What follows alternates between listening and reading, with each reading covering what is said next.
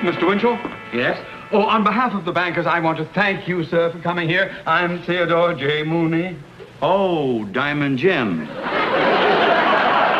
I beg your pardon? Never mind. Where's Mrs. Carmichael? Well, I don't know, but it's getting rather late. Can we start the show? Well, not until Mrs. Carmichael shows up. Oh, why not? Well, she's bringing over my little friends. Your little friend? My dummies. Oh, I see. Ah. Hi. Hello, hi, Lucy. Have fun in Vegas? Oh, yeah, great. I'm sorry, I'm a little late, but there was an awful lot of heavy traffic. Hello, Mr. Mooney. Hello. Lucy? Yeah. Where are the dummies? What? Where are the dummies? Oh, they're right. Oh, no. Well, didn't you pick them up? Yeah, I picked them up. I brought them over here in a cab. Well, then where are they? Well, they look so human. When I got out of the cab, I thought they were going to follow me.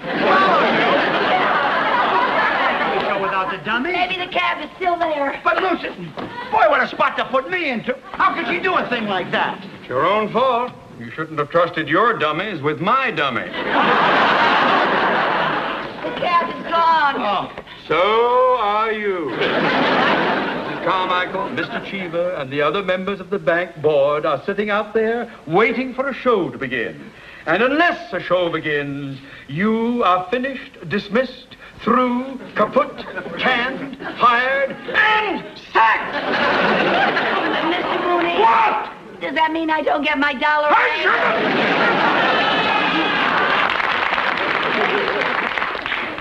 What are we going to do? Well, I don't know. I can't go on without the dummy. Oh, now, wait a minute, Mr. Winchell. Please don't leave. Well, what'll I do, Lucy? Well, maybe you could do a few magic tricks. No, I can't do any magic tricks. Well, can you sing? No, I can't sing. Oh, could you juggle? I can't do anything without the dummy. Please.